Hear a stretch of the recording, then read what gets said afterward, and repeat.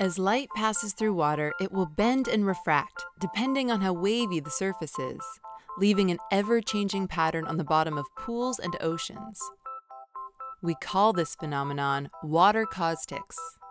And they may give a surprising benefit to fish on coral reefs: the ability to hide in plain sight.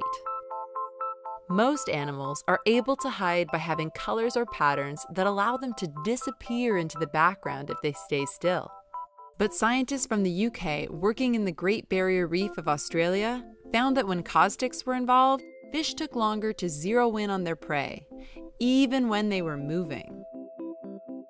3 different qualities of caustics affected this. 1, how much the lines of light were moving.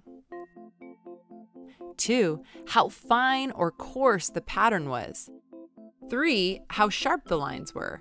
Finer, sharper caustics occur in shallower water.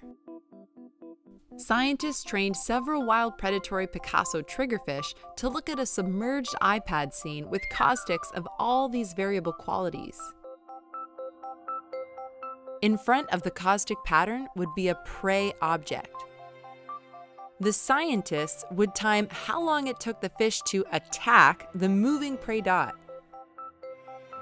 The triggerfish took about 6 seconds to spot prey against a pebbly background when it had fine, sharp, and especially moving caustics, twice as long as if there were no caustics.